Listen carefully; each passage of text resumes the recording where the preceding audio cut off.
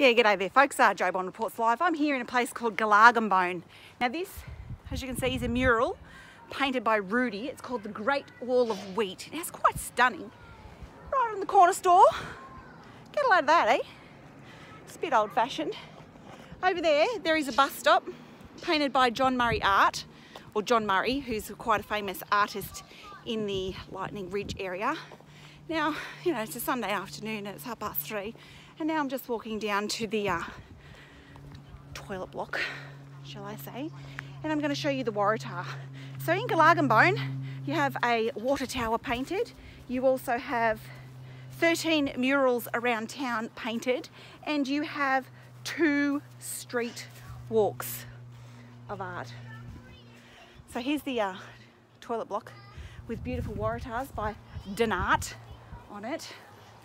Let's walk around the other side. See, how good is that?